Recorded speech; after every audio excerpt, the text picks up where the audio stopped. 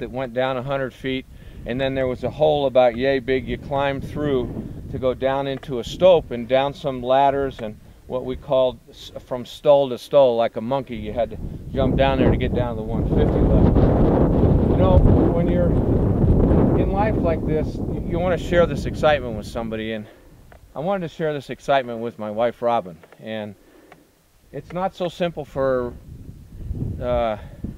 lay people, if you will, or regular folks to understand some of the things that we do as mining geologists, but she was kind enough to come out here with me, and she went underground with me down to the 150 level so she could see some of what I do in life. It was exciting for me, but it scared the daylights out of her, and as soon as she had beads of sweat on her forehead, acted a little nervous while I knew it was time to come on back up to the surface. But at least for a brief few minutes, she got a feel of what those of us who are mining exploration geologists, what we get to do sometimes and what part of our life is. So that was exciting for me, for my wife to share part of my discovery with me. Good job, bud.